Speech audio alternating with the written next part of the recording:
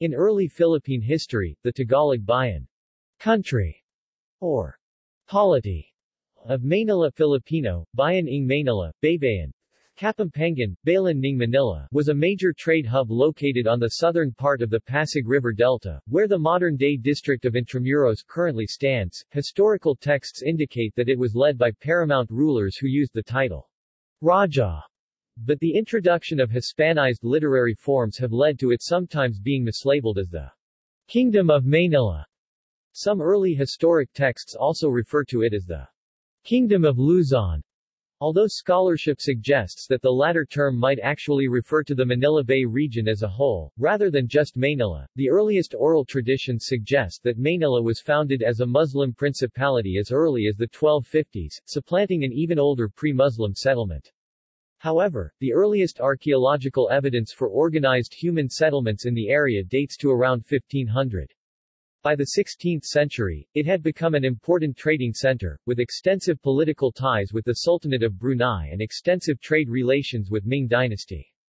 Together with Tondo, the polity, Bayan, on the northern part of the Pasig River Delta, it established a shared monopoly on the trade of Chinese goods. Maynila and Luzon are sometimes associated with the Bruneian legends which describe a settlement called Seludong, but Southeast Asian scholars believe this refers to a settlement Mount Selarong in Indonesia.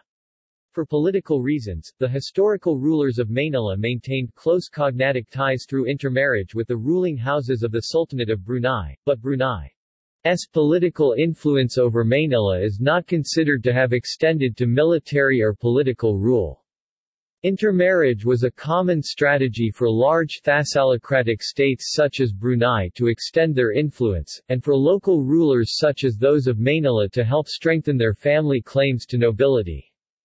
Actual political and military rule over the large distances characteristic of maritime Southeast Asia was not possible until relatively modern times. By 1570, Maynila was under the rule of two paramount rulers, the more senior Raja Matanda and the younger Raja Suleiman, who in turn had several lower-ranked rulers, Datu, under them. This was the political situation encountered by Martin de Goiti when he attacked Maynila in May of that year. This Battle of Maynila ended with a fire that destroyed the fortified settlement of Maynila, although it is not clear whether the fire was set by Goiti or by the inhabitants themselves as part of the scorched earth tactics typically used in the archipelago during that era. Maynila had been partially rebuilt by the following year, 1571, when the full forces of de Goiti superior, Miguel López de Legazpi, arrived in the city to claim it as a territory of New Spain. After extensive negotiations with the leaders of Maynila and those of the neighboring settlement in Tondo, Maynila was declared as the new Spanish city of Manila on 24 June 1571, effectively ending Maynila's history as an independent polity. Sources. Laura Lee Junker, in her 1998 review of primary sources regarding archaic Philippine polities, lists the primary sources of information regarding the river delta polities of Maynila and Tondo as Malay texts, Philippine oral traditions, Chinese tributary records and geographies, early Spanish writings, and archaeological evidence. Primary sources for the history of Raja Calamayan's Namayan, further upriver, include artifacts dug up from archaeological digs, the earliest of which was Robert Fox's work for the National Museum in 1977, and Spanish colonial records, most notably those compiled by the 19th-century Franciscan historian Fray Felix Huerta. Junker noted the inherent biases of each of the written sources, emphasizing the need to counter-check their narratives with one another, and with empirical archaeological evidence. Etymology. Maynila comes from the Tagalog phrase Maynila, which translates to where indigo is found. Nila is derived from the Sanskrit word nila, nila, which refers to indigo, and, by extension, to several plant species from which this natural dye can be extracted. The Maynila name is more likely in reference to the presence of indigo-yielding plants growing in the area surrounding the settlement, rather than Maynila being known as a settlement that trades in indigo dye, since the settlement was founded several hundred years before indigo dye extraction became an important economic activity in the area in the 18th century. The native Tagalog name for the indigo plant, tayum, or variations thereof, actually finds use in another toponym within the Manila area, Tayuman, where the indigo plant is. An inaccurate but nevertheless persistent etymology asserts the origin of the place name as Maynilad, where nilad is found.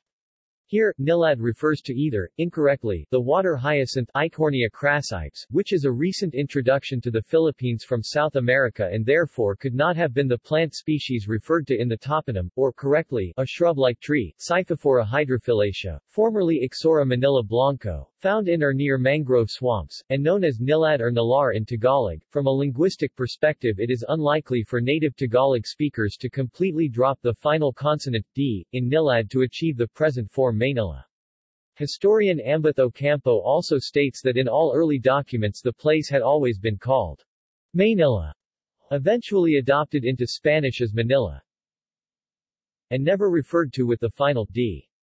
Despite the May-Nilad etymology being erroneous, it continues to be perpetuated through uncritical repetition in both literature and popular imagination. Maynila as the Kingdom of Luzon. Portuguese and Spanish accounts from the early to mid-1500s state that the Maynila Pulti was the same as the kingdom that had been referred to as the Kingdom of Luzon, Portuguese, Lucan, locally called Lusong, and whose residents had been called Lucos.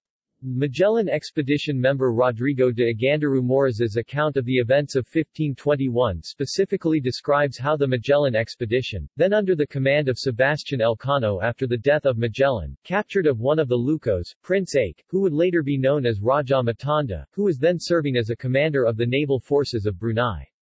Aganduru Moraz described the young prince as being the Prince of Luzon, or Manila, which is the same, corroborated by fellow expedition member Gines de Mafra and the account of expedition scribe Antonio Pigafetta. This description of Ake as King of Luzon was further confirmed by the Visayan allies of Miguel López de Legazpi, who, learning that he wanted to befriend the ruler of Luzon, led him to write a letter to Ake, whom he addressed as the King of Luzon. Kapampangan scholar Ian Christopher Alfonso, however, notes that the demonym Lucos was probably expansive enough to include even Kapampangan sailors, such as the sailors from Hagonoy and Macabebe who would later be involved in the 1571 Battle of Bangkusay Channel. The name Luzon, which French linguist Jean-Paul Patet explains was the name given to the Pasig River Delta area, is thought to derive from the Tagalog word lusong, which is a large wooden mortar used in dehusking rice. A 2008 PIDS research paper by Yulito Bautista and Evelyn Javier provides an image of a lusong, and explains that traditional milling was accomplished in the 1900s by pounding the pele with a wooden pestle in a stone or wooden mortar called lusong. The first pounding takes off the hull and further pounding removes the bran but also breaks most grains. Further winnowing with a bamboo tray bilao, separates the hull from the rice grains. This traditional hand-pounding chore, although very laborious and resulted in a lot of broken rice, required 2 to 3 skilled men and women to work harmoniously and was actually a form of socializing among young folks in the villages. Tondo is a bayan. According to the earliest Tagalog dictionaries, large coastal settlements like Tondo and Maynila, which were ultimately led by a Lakan or Raja, were called bayan in the Tagalog language. This term, which is translated today as town, was common among the various languages of the Philippine archipelago, and eventually came to refer to the entire Philippines, alongside the word bansa, or bangsa, meaning nation. Austronesian origins of Maynila. As with virtually all the lowland peoples of maritime Southeast Asia, the Tagalog people who established the fortified polity of Maynila were Austronesians. They had a rich, complex culture, with its own expressions of language and writing, religion, art, and music. This Austronesian culture was already in place before the cultural influences of China, the Indonesian thalassocracies of Srivijaya and Majapahit, and Brunei, and eventually, the Western colonial powers. The core elements of this Austronesian culture also persisted despite the introduction of Buddhism, Hinduism, Islam and, later, Christianity. Elements of these belief systems were syncretistically adapted by the Tagalogs to enrich their already existing worldviews, elements of which still persist today in the syncretistic forms known as folk Catholicism and folk Islam. The cultural heritage uncovered by this recent scholarship explains why Filipino cultures, as pointed out by writers such as Nick Joaquin, in his 1988 book, Culture and History, seem even more similar to Micronesian and Polynesian cultures than they are to continental Asian and maritime Southeast Asian cultures. These Austronesian cultures are defined by their languages, and by a number of key technologies including the cultural prominence of boats, the construction of thatched houses on piles, the cultivation of tubers and rice, and a characteristic social organization typically led by a big man, or man of power. Politics and governance. Societal structure. The pre-colonial Tagalog barangays of Manila, Pampanga and Laguna had a more complex social structure than the cultures of the Visayas, enjoying a more extensive commerce through their Bornean political contacts, and engaging in farming wet rice for a living. The Tagalogs were thus described by the Spanish Augustinian friar Martin de Rada as more traders than warriors. In his seminal 1994 work, Barangay, 16th-century Philippine Culture and Society, further simplified in the briefer by the Presidential Communications Development and Strategic Planning Office in 2015, historian William Henry Scott delineates the three classes of Tagalog society during the 1500s. The Maginoo, ruling class, which included the Lakan or Raja and the Datus under him. A class described as freemen, consisting of Timawa and Maharlika, and Alipin, slaves, which could further be subcategorized as Aliping Namamahay or Alipin sa Gigilit. Culture and society. Clothing and accoutrements. Early Spanish accounts describe the Tagalogs as using local plants to dye their cotton clothing. This included tayum or tagam, which produced a blue dye, and dalao, which produced a yellow dye. Unlike the Visayans to the south, the Tagalogs did not practice tattooing. In fact, Raja Suleiman used tattooedness as a pejorative description when the Spanish forces first met him. Suleiman said that Tagalogs were unlike the painted Visayans, and thus would not allow themselves to be taken advantage of as easily. Religion. Historical accounts, supported by archaeological and linguistic evidence and corroborated by anthropological studies, show that the Tagalog people, including those in Tondo and Maynila, practiced a set of Austronesian beliefs and practices which date back to the arrival of Austronesian peoples. Although various elements were later syncretistically adapted from Hinduism, Mahayana Buddhism, and Islam, the Tagalogs did not have a specific name for this set of religious beliefs and practices, although later scholars and popular writers refer to it as Anitism, or, less accurately, using the general term, animism. Coexistence with and syncretistic adaptation from other beliefs. One specific exception to the predominance of Anitism in early Tondo and Maynila was that the apex-level leaders of these polities identified themselves as Muslims, as did the migrant sailor Luzones who were encountered by early 15th-century chroniclers in Portuguese Malacca. However, the various ethnographic reports of the period indicate that this seemed to only be a nominal identification. Muslim by name, because there was only a surface-level acknowledgement of Muslim norms, avoidance of pork, non-consumption of blood, etc., without an understanding of Mohammedan teachings. Scholars generally believe that this nominal practice of Islam actually represented the early stages of Islamization, which would have seen a much more extensive practice of Muslim beliefs had the Spanish not arrived and introduced their brand of Iberian Catholicism. Osborne 2004 describes a similar process of adaptation. happening in connection with Hindu and Buddhist influences in the various cultures of maritime Southeast Asia, and emphasizes that this Indianization of Southeast Asia did not per se overwrite existing indigenous patterns, cultures, and beliefs. Because Indian culture came to Southeast Asia, one must not think that Southeast Asians lacked a culture of their own.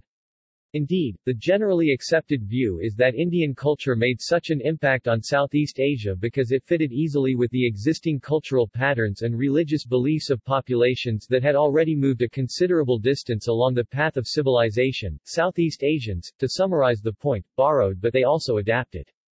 In some very important cases, they did not need to borrow at all. Tagalog religious cosmology. The Tagalog belief system was more or less anchored on the idea that the world is inhabited by spirits and supernatural entities, both good and bad, and that respect must be accorded to them through worship. According to the early Spanish missionary ethnographers, the Tagalog people believed in a creator god named Baydala, whom they referred to both as Maylicha, creator, lit. Actor of creation, and Maykapal, Lord, or Almighty, lit. Actor of power. Lorca and Chirino also report that in some places, they were Molayri, Malayari, or Dewata, Diawada. However, these early missionary ethnographers also noted that the Tagalogs did not include Baydala in their daily acts of worship, Paga Anito. Buenaventura was informed that this was because the Tagalogs believed Baydala was too mighty and distant to be bothered with the concerns of mortal man, and so the Tagalogs focused their acts of appeasement to lesser deities and powers, immediate spirits which they believed had control over their day-to-day life. Because the Tagalogs did not have a collective word to describe all these spirits together, Spanish missionaries eventually decided to call them Anito, since they were the subject of the Tagalog act of Pag-Anito, worship. According to Scott, accounts and early dictionaries describe them as intermediaries, Baydala's agents. And the dictionaries used the word abogado, advocate, when defining their realms. These sources also show, however, that in practice, they were addressed directly. In actual prayers, they were petitioned directly, not as intermediaries. Modern-day writers divide these spirits broadly into the categories of ancestor spirits, nature spirits, and guardian spirits. Although they also note that the dividing line between these categories is often blurred, Demetrio, Cordero Fernando, and Nicpil Zialcita observe that the Luzon Tagalogs and Kapampangans' use of the word Anito instead of the word Dewata, which was more predominant in the Visayan regions, indicated that these peoples of Luzon were less influenced by the Hindu and Buddhist beliefs of the Majapahit Empire than the Visayans were. They also observed that the words were used alternately amongst the peoples in the southernmost portions of Luzon, the Bicol region, Marinduque, Mindoro, etc. They suggested that this have represented transitional area, the front lines of an increased Indianized, Majapahit influence which was making its way north the same way Islam was making its way north from Mindanao. Foreign cultural influences. Trade and cultural influences from China, India, and maritime Southeast Asia.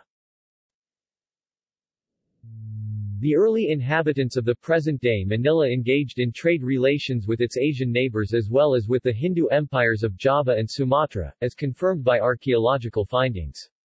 Trade ties with China became extensive by the 10th century, while contact with Arab merchants reached its peak in the 12th century. Beginnings of Islamization in Luzon, 1175 to 1500s. Archaeological findings provide evidence that followers of Islam had reached the Pasig River area by 1175. Among the graves found on the Sta. Ana burial site were a number of Muslim burials. Islamization was a slow process which occurred with the steady conversion of the citizenry of Tondo and Manila created Muslim domains. The Bruneians installed the Muslim Rajas, Raja Salalila and Raja Matanda in the south, now the Intramuros district, and the Buddhist Hindu settlement was ruled under Lakan Dula in northern Tundan, now Tondo. Islamization of Luzon began in the 16th century when traders from Brunei settled in the Manila area and married locals while maintaining kinship and trade links with Brunei and thus other Muslim centers in Southeast Asia. The Muslims were called Moros by the Spanish, who assumed they occupied the whole coast. There is no evidence that Islam had become a major political or religious force in the region, with Father Diego de Herrera recording that the Moros lived only in some villages and were Muslim in name only. Economic activities. Historians widely agree that the larger coastal polities which flourished throughout the Philippine archipelago in the period immediately prior to the arrival of the Spanish colonizers, including Tondo and Maynila, were organizationally complex, demonstrating both economic specialization and a level of social stratification which would have led to a local demand for prestige goods. Specialized industries in the Tagalog and Kapampangan regions, including Tondo and Maynila, included agriculture, textile weaving, basketry, metallurgy, hunting, among others. The social stratification which gave birth to the Maginoo class created a demand for prestige products including ceramics, textiles, and precious stones. This demand, in turn, served as the impetus for both internal and external trade. Juncker notes that significant work still needs to be done in analyzing the internal, local supply and demand dynamics in pre-Spanish-era polities, because much of the prior research has tended to focus on their external trading activities. Scott notes that early Spanish lexicons are particularly useful for this analysis, because these early dictionaries captured many words which demonstrate the varied nuances of these local economic activities. Trade. Juncker describes coastal polities of Tondo and Maynila's size as administrative and commercial centers functioning as important nodes in networks of external and internal trade. While the basic model for the movement of trade goods in early Philippine history saw coastal settlements at the mouth of large rivers, in this case, the Pasig River Delta, controlling the flow of goods to and from settlements further upriver, in this case, the upland polities on the Laguna Lake coast, Tondo and Maynila had trade arrangements which allowed them to control trade throughout the rest of the archipelago.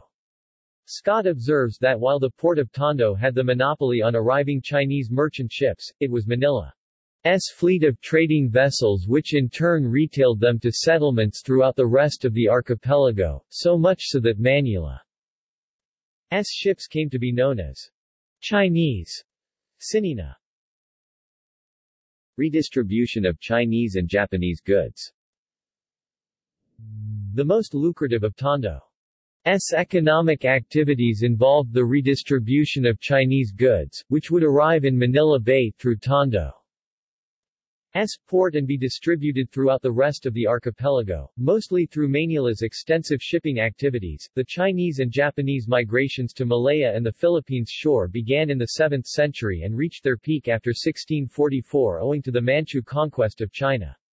These Chinese and Japanese immigrants settled in Manila, Pasig included, and in the other ports, which were annually visited by their trade junks. They have cargoes of silk, tea, ceramics, and their precious jade stones. According to William Henry Scott 1982, when ships from China and Japan came to Manila Bay, Lacandula would remove the sails and rudders of their ships until they paid him duties and anchorage fees, and then he would then buy up all their goods himself, paying half its value immediately and then paying the other half upon their return the following year. In the interim, these goods would be traded throughout the rest of the archipelago. The end result was that other locals were not able to buy anything from the Chinese and Japanese directly, but from Tondo and Maynila, who made a tidy profit as a result. Augustinian Fray Martin de Rada Legazpi says that the Tagalogs were more traders than warriors, and Scott notes in a later book 1994 that Maynila's ships got their goods from Tondo and then dominated trade through the rest of the archipelago. People in other parts of the archipelago often referred to Maynila's boats as Chinese or Japanese Sina or Sinina because they came bearing Chinese and Japanese goods. Agriculture. The people of Tondo engaged in agriculture. A report during the time of Miguel López de Legazpi noted of the great abundance of rice, fowls, wine as well as great numbers of carabaos, deer, wild boar and goat husbandry in Luzon. In addition, there were also great quantities of cotton and colored clothes, wax, wine, honey and date palms produced by the native peoples, rice, cotton, swine, fowls, wax and honey abound. Crop production. Rice was the staple food of the Tagalog and Kapampangan polities, and its ready availability in Luzon despite variations in annual rainfall was one of the reasons Legazpi wanted to locate his colonial headquarters on Manila Bay. Scott's study of early Tagalog lexicons revealed that the Tagalogs had words for at least 22 different varieties of rice. In most other places in the archipelago, root crops served as an alternate staple in seasons when rice was not readily available. These were also available in Luzon, but they were desired more as vegetables, rather than as a staple.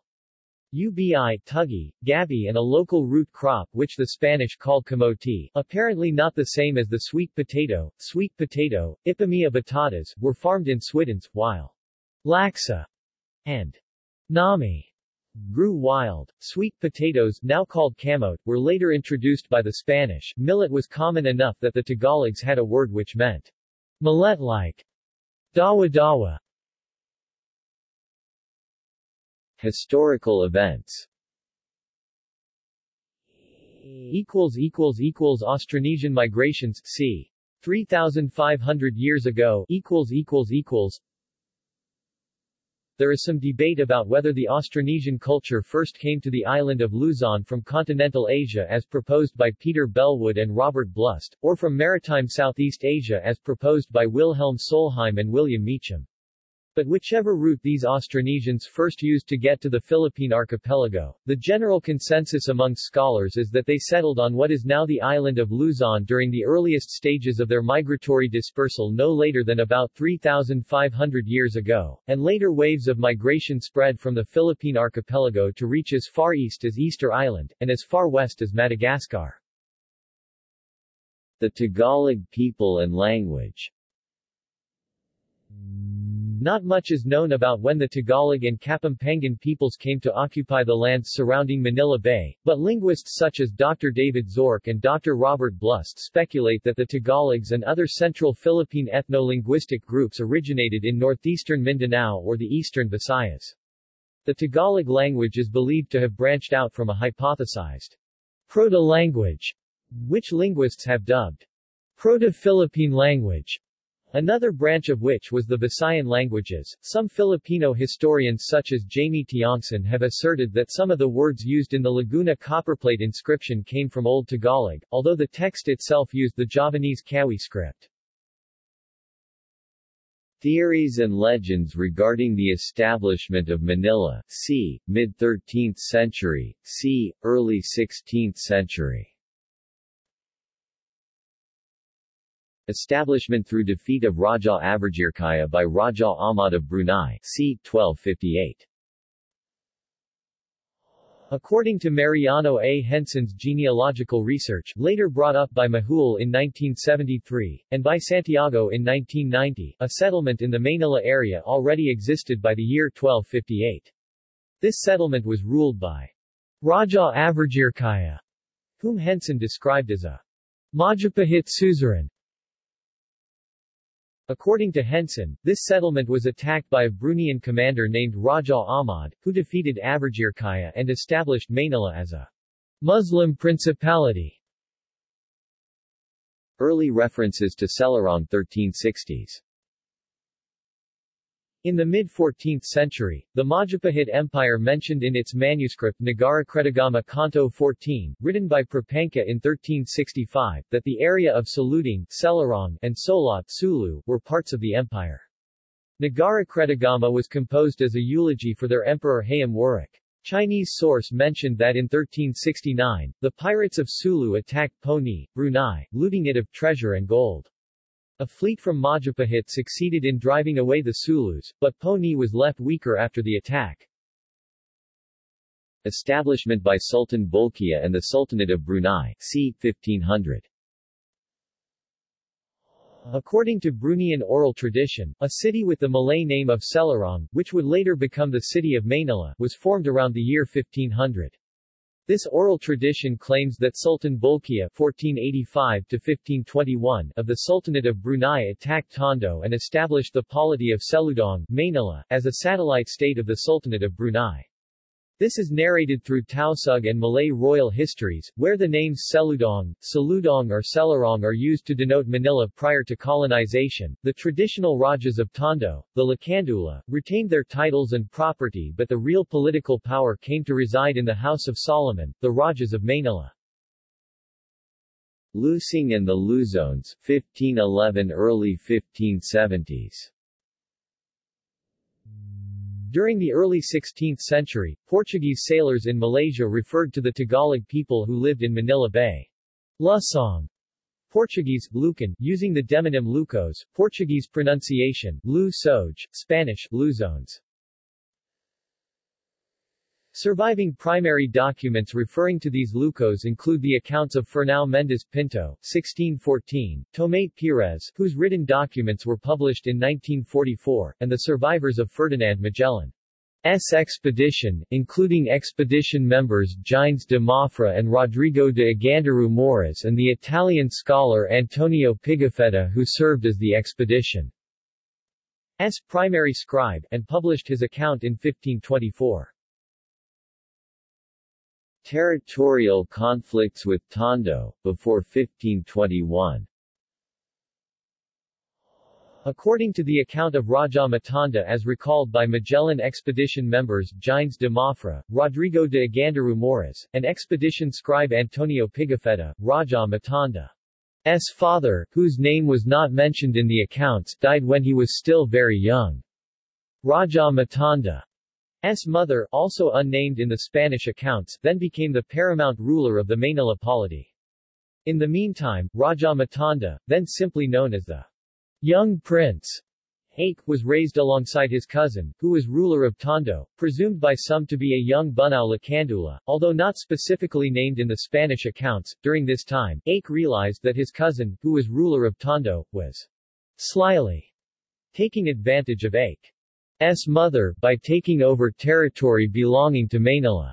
When Ake asked his mother for permission to address the matter, his mother refused, encouraging the young prince to keep his peace instead. Prince Ake could not accept this and thus left Maynila with some of his father's trusted men, to go to his grandfather, the Sultan of Brunei, to ask for assistance. The Sultan responded by giving Ake a position as commander of his naval force. Pigafetta noted that Ake was much feared in these parts, but especially the non-Muslim locals, who considered the Sultan of Brunei an enemy.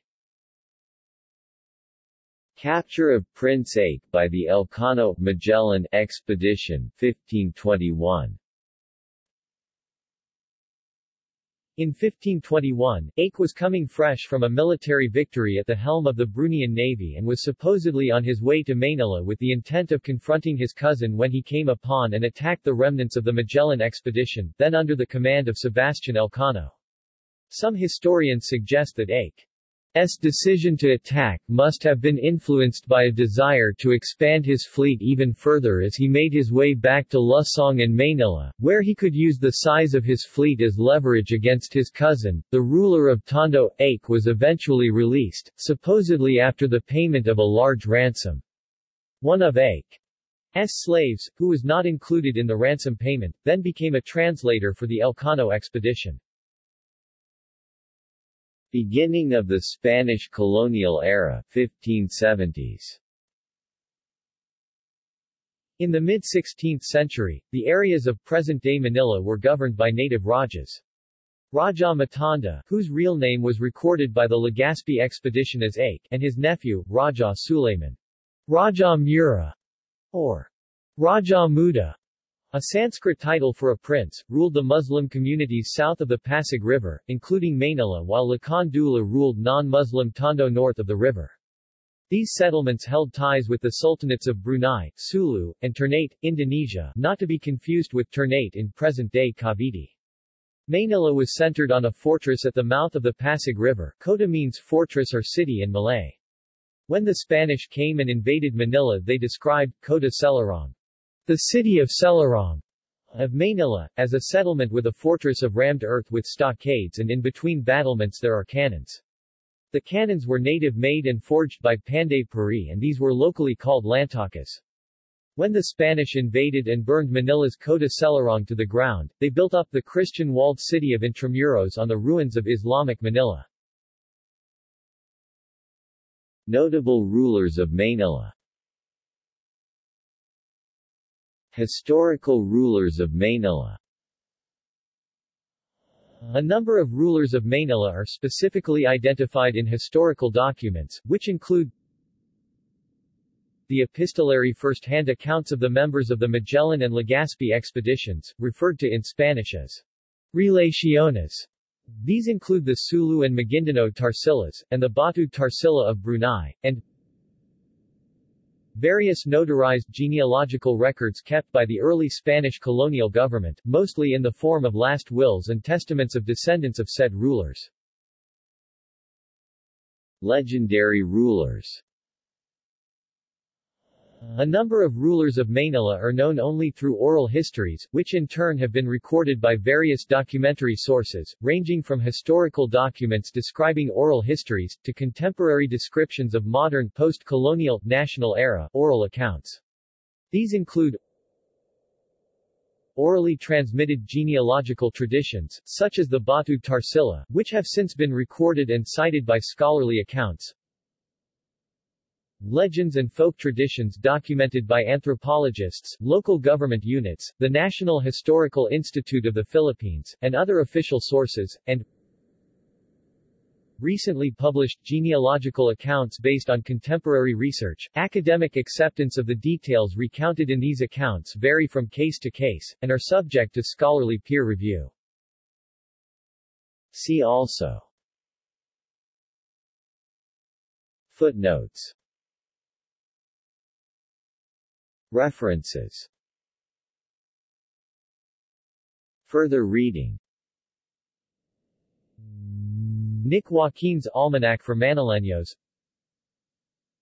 The River Dwellers by Grace P. Odell.